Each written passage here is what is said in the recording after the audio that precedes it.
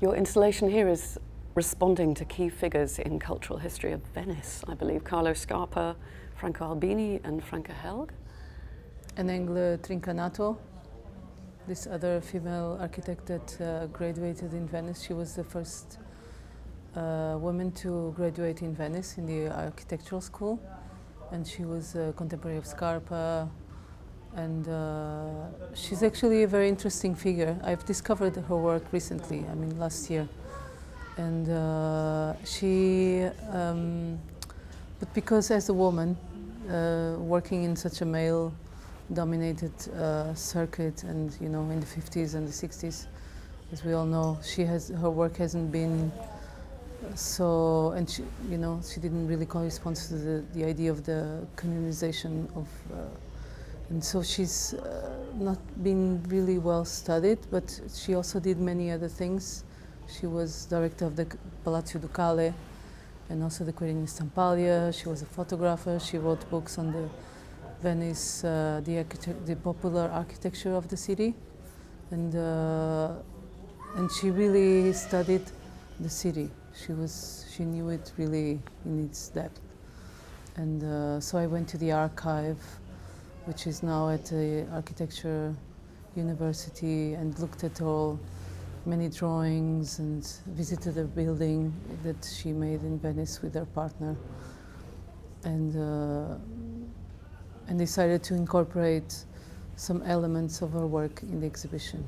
Which are the elements that refer to? So it starts downstairs at this passage called Androne, because Portugal also rents that space. I've never thought of using it before, but since some rooms in this first floor, I was not so keen to use them, because I couldn't really touch, you know, the space as ideally I would like.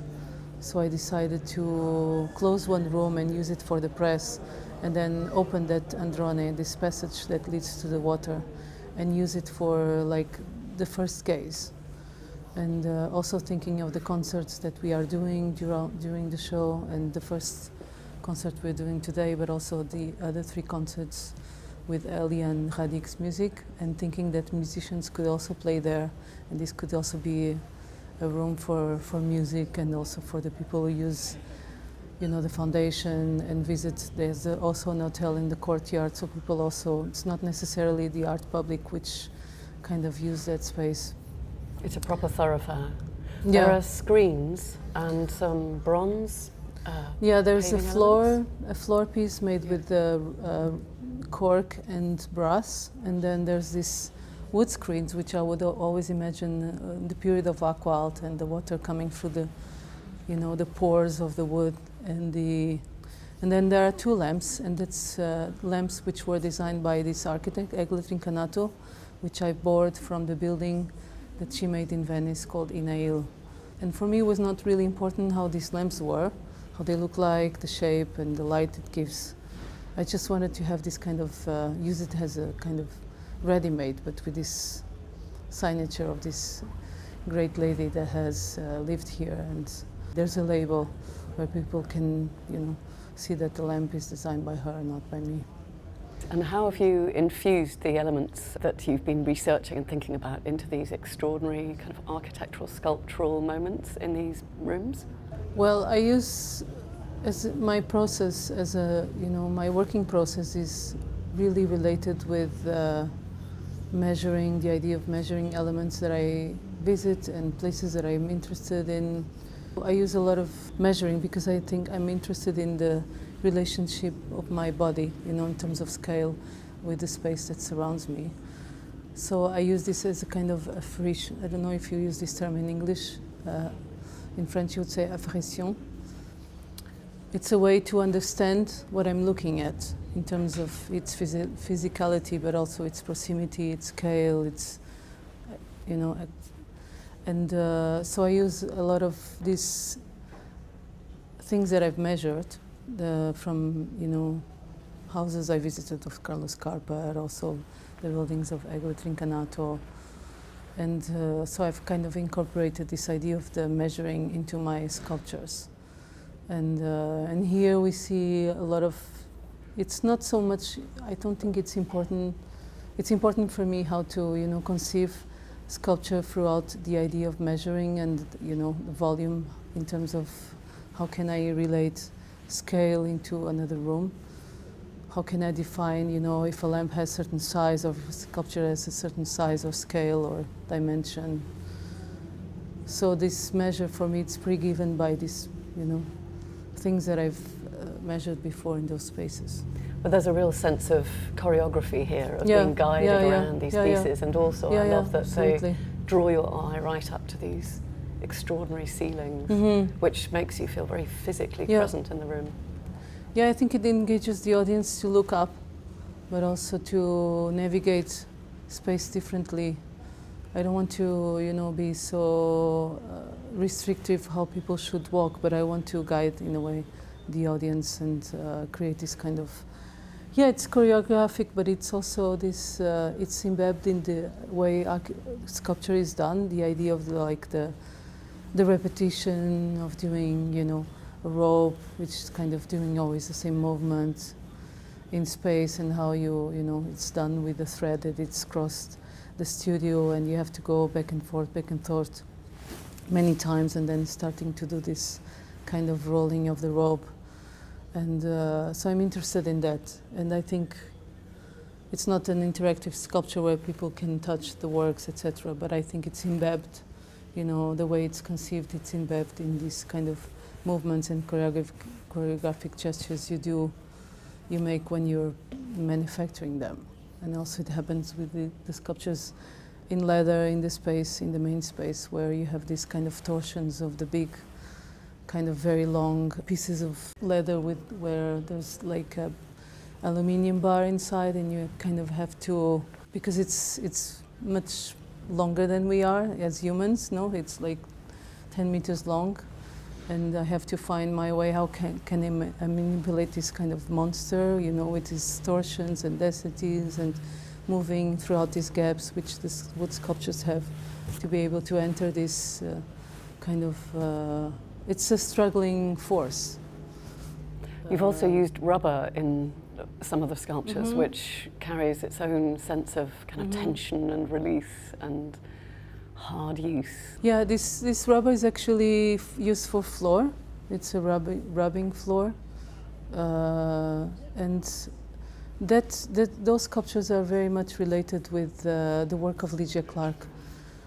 She was a Brazilian artist from the concrete movement, and she started these sculptures called obra mole, or soft work, or the climbers. In Portuguese it's called trepantes. And the idea that sculpture doesn't have form by itself, but it's a flat sculpture, and which I'm very interested in, the idea of the kind of flatness of the sculpture, and that, you know, according to when it's placed into a kind of a structure, or, you know, a volume, it gains torsion, it creates body, it creates, so it doesn't exist per se, but it has to exist in something. And this is also what is very interesting for me, also thinking in terms of context, you know, like thinking of the pavilion in Venice, Venice being as the city of, you know, craftsmanship and this... And trade. And trade, exactly. Craftsmanship is really important in your practice, but I believe for this show you worked with local artisans. I've worked with the glass blowing factory, which I've worked in the past. It's also a way for me to thinking about this idea of decadence of the craftsmanship, but also towards the, you know, in this specific context of the city, and trying to make this craftsmanship still alive, and working with these really old, you know, forms of knowledge and specific forms of sources of knowledge. I really wanted the glass to be thick, but also very, I wanted to, as it happens also in the other sculptures, I wanted the glass to reveal how it's done, how it has been blown, and you could see, like, because blowing is such a invisible thing, you know, it's so abstract, and so you don't see, you know, the blowing, you don't see it physically. And I think glass, you know, I really wanted to reveal this kind of, the movement of the breath and the spread of the breath into the texture of the glass. So we made molds in metal, like the negative shapes for these lamps, and then we put the glass really, really cold. So when they blow the glass, which is in a very hot temperature, it kind of collides with this difference of the temperatures and creates these movements of the breath inside of this metal container, like the negative space. We were talking earlier about how you hadn't encountered this space before you were invited to create this proposal for Venice. So what were your first reactions to how you could use it, how you could respond? It was difficult because I've never dealt with this period of history, you know, like the 15th century, and because the building was done in the 15th century, but then it has been renovated later in the 17th. But I've never dealt with this period of history before, and it's so charged, you know, with because when I visited, it had these curtains and it was quite baroque, like chandeliers and paintings and. You've had to turn the paintings to the wall. Yeah, I really didn't want to deal with this other artists in the space. It didn't really matter which, you know, could also be amazing paintings, but it was not something I have thought, you know, of having this presence of these artists in the space. So it's like a lot of negotiation with superintendents to manage to take the paintings out and face them against the wall. I think this is already in itself such a strong gesture, and try to make it nice, you know, trying to protect them nicely and present them nicely.